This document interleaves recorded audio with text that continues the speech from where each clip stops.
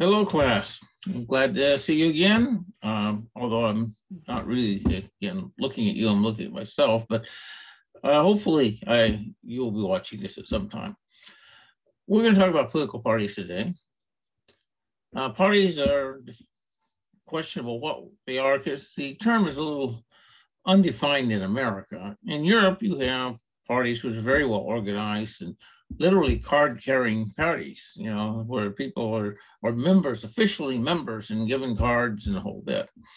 Here in the United States, you can say you're a member of a party because you're registered with a party. But you can change that overnight easily.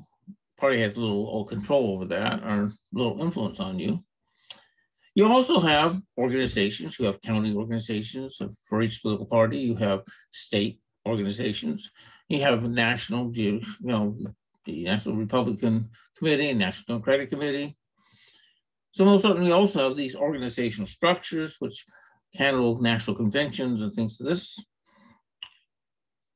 And finally, we have the candidates and the actually officials that are in office or running for office using party labels.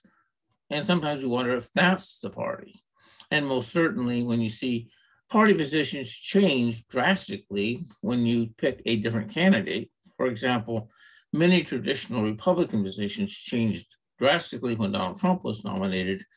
You recognize that those who are currently in office or even running for office may have a huge impact upon what the party is and what the party stands for. In the American system, we only have two parties. Other countries have multiple parties. The reason we only have two parties is that we have winner-take-all elections. It means that, if you have a election of any type in America, it's going to be whoever gets the majority vote in that particular district. If you are receiving a percentage of vote but less than the majority, you're basically a loser. If you don't have more than everybody else. If you had a system, for example, in California, where we have 58 counties and about 57 representatives at this time in Congress, and we did it proportionally. In other words, if you voted independent party, they got 10% of the vote, and they got 5 or 6 delegates, that might make a difference. But, it doesn't make a difference the way it is because that 10% voting independent will not be heard because they will never carry a majority. This has been traditional for a long time, and we don't anticipate that it's going to change significantly. What do our political parties look like? Increasingly, they are less and less willing to compromise. We have found this to be the case starting in pretty much about 1990. More and more, you find the parties take more rigid positions. They're less willing to have people in the middle and compromise. And it's also reflected in congressional districts as they become also more regionally defined. At one time, we had 150 seats in Congress that could be Republican or Democrat, depending upon how the general atmosphere was in the country. Now there's only maybe 50. A huge difference.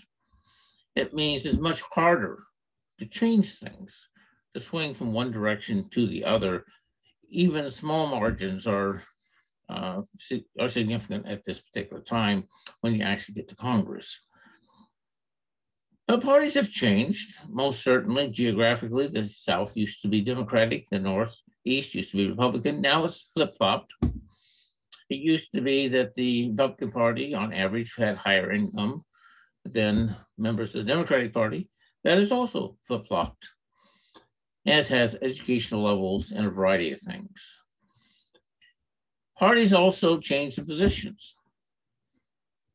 California, the Republican Party, was the party that supported free college education. I went to University of California, Berkeley, and other state schools, tuition free, because Earl Warren, a Republican, believed that was a good idea, and the Republican Party agreed with him.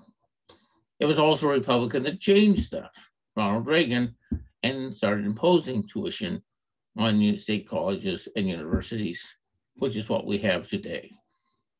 So most certainly there's no consistency on there, although there's some general consistency between the two parties.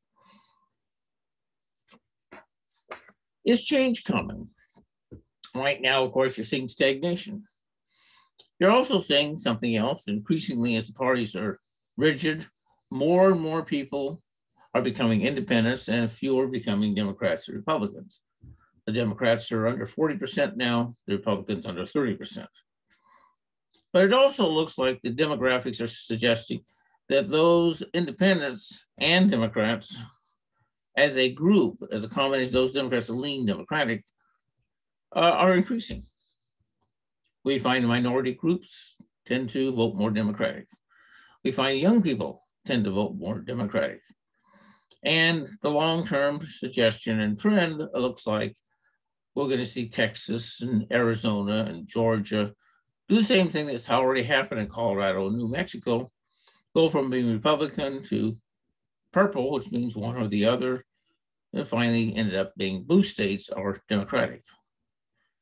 This is possible. We've had major revolutions in the past. We had one at the Civil War, where the Democratic Party used to be the dominant party, and then after the Civil War, the Republican Party emerged as the dominant party. We had one in 1932 when the Republicans didn't seem to be responding very well to the effects of the Great Depression, and Franklin Roosevelt came in, and the Democratic Party became the dominant party.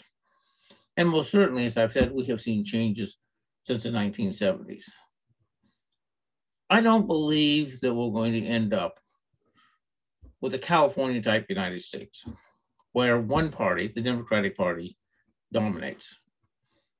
I believe what's going to happen is that party entrepreneurs, people don't like losing. And one reason people run for office is to win. And as the demographics change, I anticipate there will be changes with the Republican Party to accommodate that change to make them more successful in long-term elections. Now, short-term, it may be different, but long-term, I expect these changes to occur. And of course, as they occur, you will see also changes occurring within the Democratic Party. Understand what parties do. Parties make it possible for people who are similar in their opinions, similar enough that they can coalesce as a group to offer a platform. And then one platform can contest against the other. And this makes it easy to come to decision-making for people. They can see two options. If you just have a variety of, undefined options for each candidate, or people that aren't lining up in some fashion, it's very, very hard to choose one versus the other. Parties help inform us what the issues are. They help us define what positions are on them, and they give us a way of saying, I like this one, or I don't like that one. Now, the negative of parties, of course, is that you become a party member and you just echo party positions because you're a party member, not because parties represent your values. It's just because, hey, I've always been a Democrat. Therefore, I will always just take positions of the Democrats. This is a time for us to take a hard look at it, ask our parties to be responsive so that we can get things done. Thank you very much. Talk to you soon. Goodbye.